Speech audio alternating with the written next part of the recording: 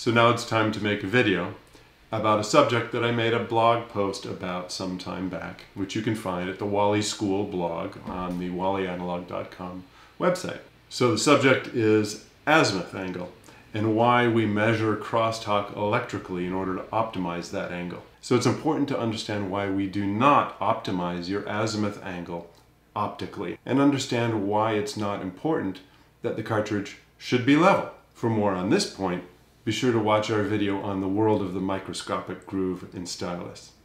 This video is also important because it will give you an overview of the anatomy of the stylus cantilever assembly, so it might help to watch that video first.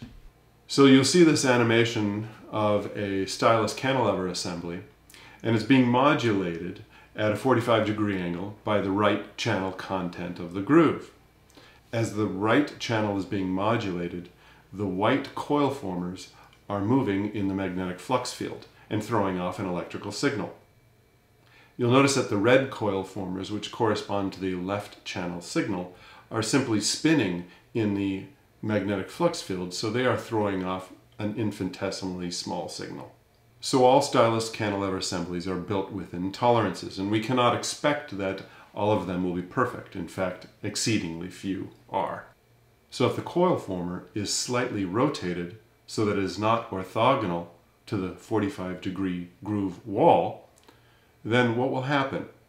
As that same right channel signal is modulating the stylus and moving the coil former, the white coil formers, which correspond to the right channel signal, are moving like before. So now that you'll see, as a result of this coil former misalignment, the opposite channel is now having its coils move ever so slightly in the magnetic flux field and throwing off a signal as well, even though the groove for that channel is not actually being modulated. This is crosstalk, and this is exactly why we only align our azimuth angle electrically, not visually.